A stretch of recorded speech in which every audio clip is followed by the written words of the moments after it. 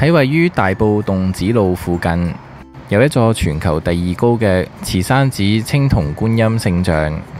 觀音像坐落咗喺大埔嘅東北部慈山寺內，係由香港嘅富商李家誠先生捐資15億港元興建嘅。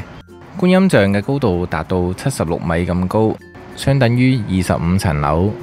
相信住喺大埔嘅居民抬頭一望，對呢一個觀音像一啲都唔陌生。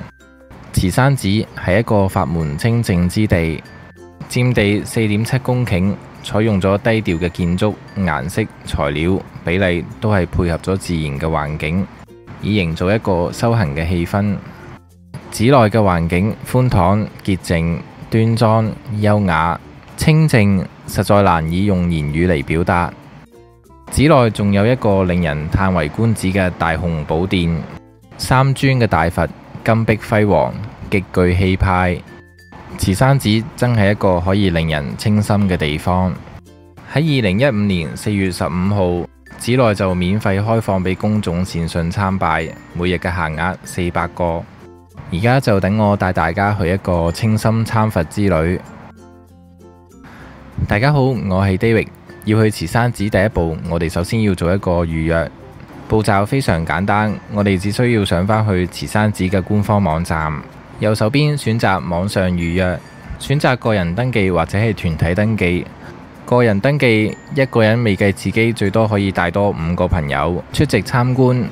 選擇日子時間，再填妥埋個人嘅資料，填寫嘅名必須要同身份證一模一樣。進寺嘅時候需要出示身份證核對。寺內亦都會提供110個私家車泊位。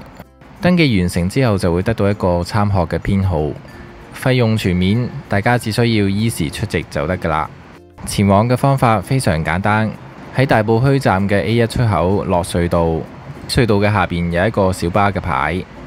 去慈山寺我哋可以坐 20B 小巴，坐到去洞子路近住普門路附近落車。20B 小巴就係喺小巴總站嘅第4行。但喺同一行上邊，我哋可以揾到 20T 小巴。呢個小巴更加直接去到慈山寺嘅門口。但呢個小巴呢，只會喺星期1至5非繁忙時間、非假期嘅時間開出。但由於慈山寺建立嘅原意呢，旨在靜修，並唔係想打造成為一個旅遊嘅地方，所以 20T 嘅班次非常少。其餘嘅時間，我哋可以搭 20B 小巴，坐到去近普門路落車。除此之外，搭巴士 75K 亦都可以去到慈山寺。我哋坐巴士去到汕頭角村落車。由於工作嘅關係，搭巴士唔使錢，所以今次我都係選擇搭巴士。喺汕頭角村落車之後，往相反方向走，行到去前面嘅路口，呢條路就係洞子路啦。今日天氣炎熱呢，大家記得飲多啲水。喺洞子路嘅前邊呢，有一個小巴站。呢個小巴站就係頭先搭 28B 小巴呢會經嘅站，但係我哋搭 20B 小巴並唔係呢個站落車，我哋要喺近普門路前面嗰個洞子路落車。我哋一路沿住洞子路直走，好快我哋可以見到 20B 嘅小巴。如果搭小巴嚟嘅朋友，呢個小巴站先係大家真正落車嘅地方。坐小巴嚟到呢度落車，我哋再行前幾步，前面就係普門路。咦，喺前面大塊嘅水牌就會指住慈山寺嘅方向。最後就係沿住呢條普門路大斜路呢，上山就可以去到慈山寺噶啦。俾個 tips 大家，如果想方便去到慈山寺，book 入寺嘅時段最好揀喺 20T 開出嘅時間，就可以直接去到慈山寺嘅門口。又或者約埋幾個朋友一齊搭的士，大概70蚊左右都可以去到慈山寺。大概行咗15分鐘，終於到達咗慈山寺啦。前面嘅大門就係俾車進入嘅，所以行動不便嘅朋友呢，亦都可以好方便咁嚟到慈山寺。今次同人參觀嘅有4位嘅觀眾，會入返佢哋先。疫情嘅關係，入寺之前都係要量度體溫嘅，再核對身份證同埋派發訪客證就可以進入噶啦。大家要留意，慈山寺都有佢嘅規矩嘅，我哋必須要尊重嘅。最基本嘅規矩，入寺之前呢，要着長褲嘅，仲有就係唔好食煙同埋唔好觸摸法器。同埋慈山寺係一個莊嚴嘅地方，盡量唔好大聲喧嘩同埋呼叫。入寺之後，我哋先了解一下慈山寺嘅地圖。地圖分開3個區域，中間呢就係寺殿，左邊就係真寮，右邊就係觀音像。由於天氣炎熱呢，我哋率先會去到五觀堂養生坊稍作休息。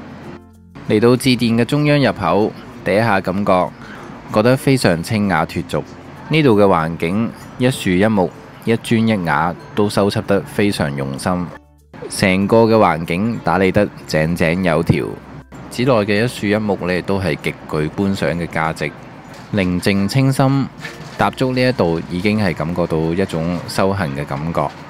繞住外圍一直走到去寺殿嘅旁邊，呢一度就係五觀堂。喺五觀堂養生坊呢度可以俾我哋稍作休息，有露天嘅茶座。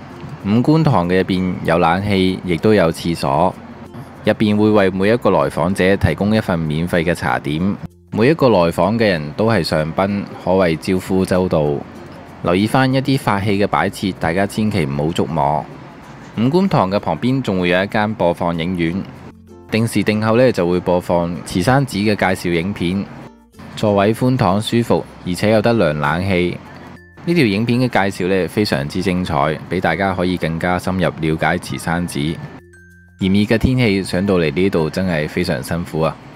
所以入到慈山寺第一站，非常建議大家嚟到五觀堂睇一部電影，食一份茶點，同埋涼一涼冷氣。喺呢度整頓完之後，我哋就開始出發參觀呢一個慈山寺啦。呢度嘅小徑清幽秀麗，一樹一木都修葺得非常整齊，行起上嚟真係非常之舒服啊！如果你有機會嚟到呢一度，你都會愛上呢一度啊！我哋慢慢行返落去下邊嘅寺殿中央入口，開始我哋今日嘅參佛之旅。我哋所在嘅位置就係四大部洲，慈山寺係依山而建，四周圍都係自然嘅景色，同埋寺院互相呼應。參學者嚟到四大部洲回眸一看，就可以俯瞰吐露港嘅景致，從而身心平靜，忘記外界嘅波濤洶湧。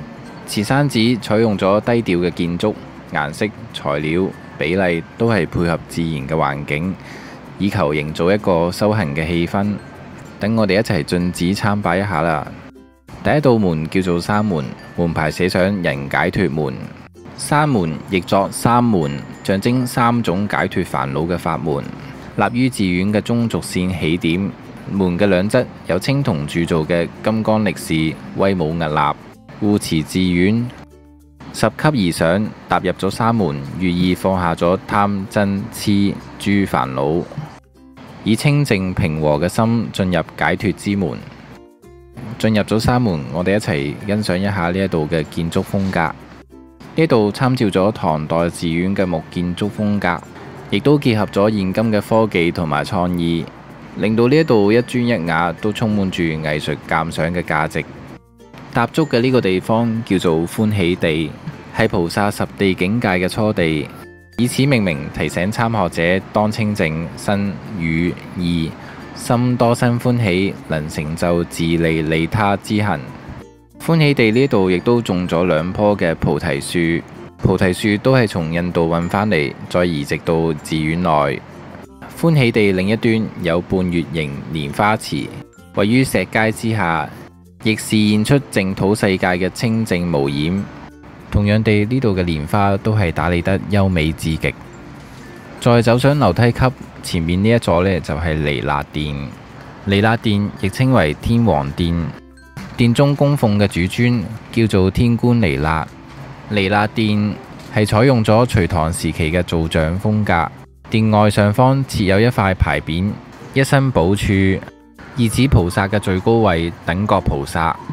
彌勒菩薩作為等覺菩薩，將會繼承釋迦牟尼佛，並成為娑婆世界嘅未來佛。喺彌勒殿嘅兩邊仲屹立咗四尊嘅天王像，佢哋係護持東西南北四大部洲嘅護法神。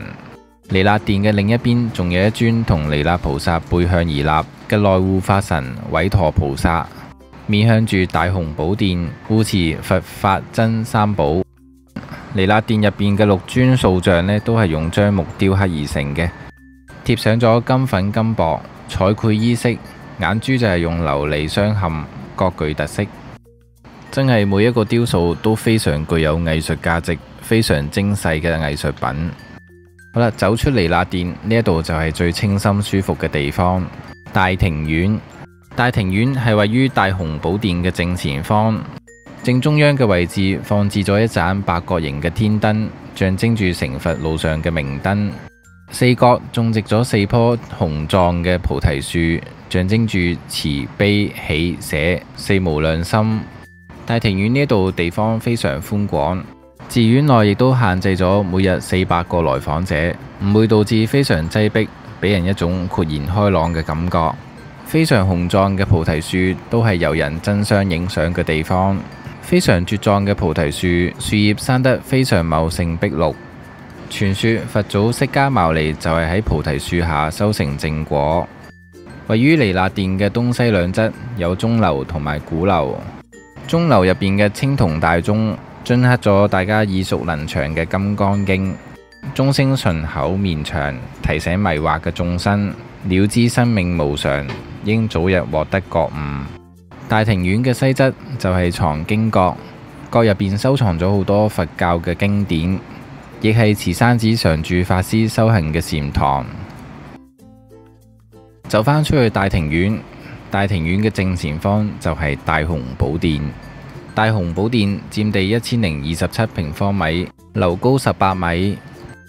寶殿下有一塊石碑，記載咗慈山寺嘅歷史以及李先生嘅功德。事不宜遲，等我哋一齊進寺參拜一下啦！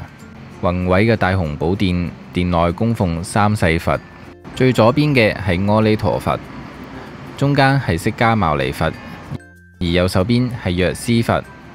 喺釋迦牟尼佛嘅左側就係亞蘭尊者，右側就係迦葉尊者。全部嘅雕像都係以樟木雕刻，並貼上金粉金箔，雕刻精細，金光四射，極盡輝煌。殿內東西兩側就會有青銅鑄造嘅18羅漢坐像。參觀完大雄寶殿，真係令我大開眼界啊！唔知大家有冇宗教信仰？雖然我自己就冇宗教信仰，但係我非常欣賞呢一個地方，以一個藝術嘅角度去欣賞呢一個地方。呢度嘅環境清幽、清雅脫俗，絕對係一個修心靜思嘅好地方。大庭院嘅東面呢度就係普門，普門即係觀音殿，係慈山寺第2大嘅殿。殿前面嘅樂家祠直徑8米，分內外2祠，象徵智慧之觀照。每年嘅佛誕都會擺設一啲金佛仔，舉行祭祀儀式。普門觀音殿，殿入邊就係供奉如意輪觀音。殿嘅兩邊分別刻有普賢菩薩嘅10大行願同埋觀世音菩薩嘅10願6向，表述咗2位大菩薩為救拔眾生所發嘅宏心大願。入邊正進行緊一個抄經活動，持續抄經可以將珍貴嘅義理植入心田。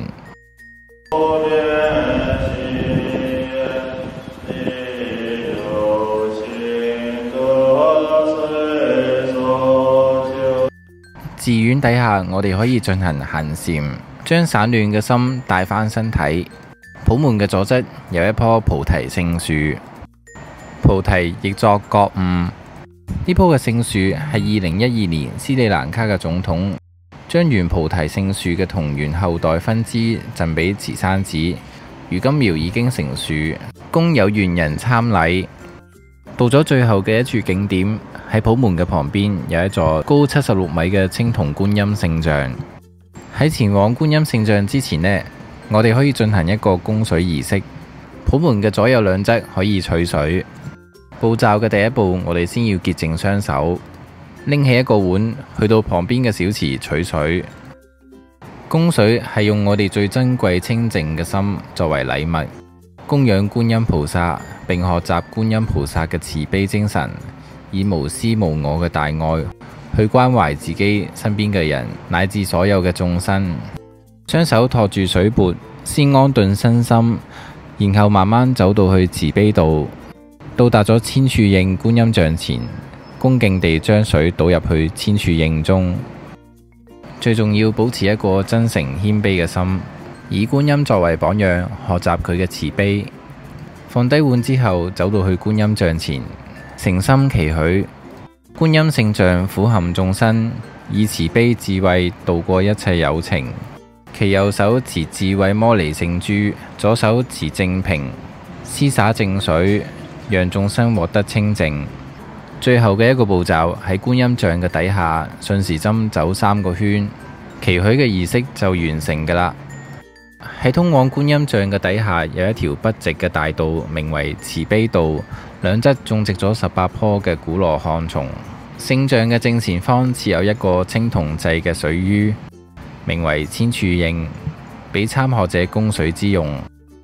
觀音聖像嘅底下係一座慈山寺佛教藝術博物館。